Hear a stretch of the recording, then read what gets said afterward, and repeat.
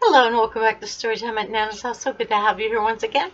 Book I want to share right now. It is simply called Bendon's Birthday Surprise. Let's read. Bendon looked at the calendar.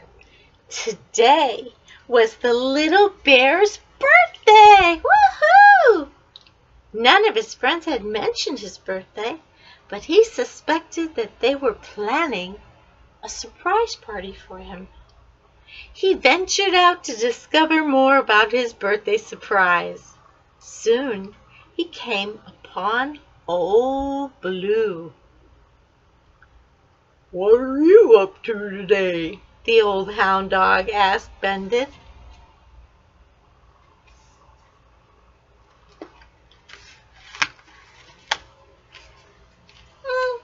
Nothing special," Bendon replied, not wanting to mention his birthday.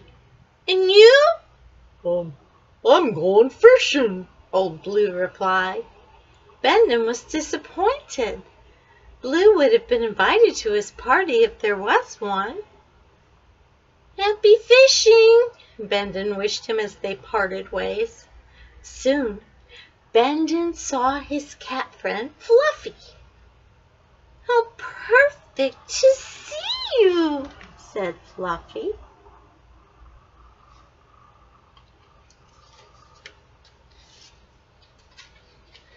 "Oh," said Bendon, hopeful. "Yes, have you seen any birds?" Fluffy replied. "It's a perfect day for bird watching," she said. "No, I haven't," Bendon said, disappointed once again. "Have a perfect day then," Fluffy said, and went on her way. It seemed like everyone had forgotten that it was Bendon's birthday.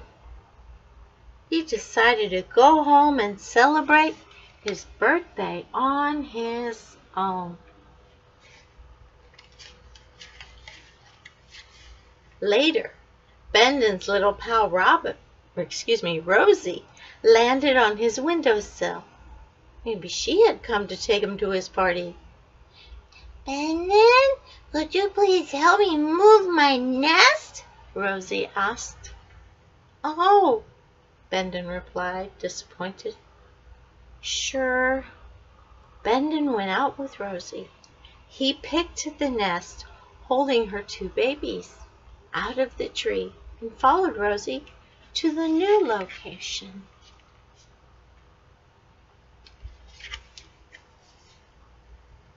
Bendon was surprised to see his friends gathered there. "Happy birthday!" they said. "My babies didn't want to miss your party," Rosie said. "Happy birthday," Blue said, handing him a gift-wrapped fish. "I had to find Rosie to remind her to bring you to the party," Fluffy said. "Thank you, everyone," Bendon replied. "This is the best birthday surprise ever." You see all that?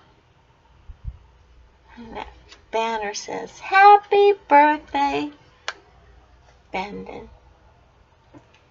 And that's the end. Da-da-da. Oh my goodness, that was a sweet story. It was very short, but it was very sweet. And I hope that you enjoyed it as much as I enjoyed sharing it with you.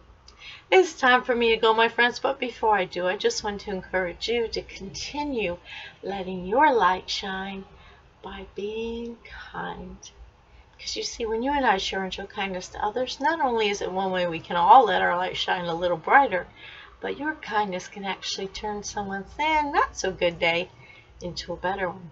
Or even better, your kindness could actually impact someone for the rest of their lives. And that, my friend, would be so amazing. Thanks again for stopping by. Until next time, take care of yourselves. God bless you. And always, always, always remember that this Nana loves you. Take care.